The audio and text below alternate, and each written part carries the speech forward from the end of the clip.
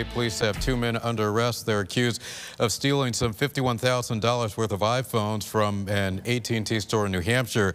That theft happened on Friday, but state troopers stopped the men yesterday on I-84 in East Hartford. This a picture of one of the suspects, 51-year-old Patrick Cadet. Police also arrested 29-year-old Yaritza Gonzalez. Investigators used the tracking technology from one of the stolen phones to catch up to those suspects. When police searched the vehicle, they found 69 stolen iPhones. Wow.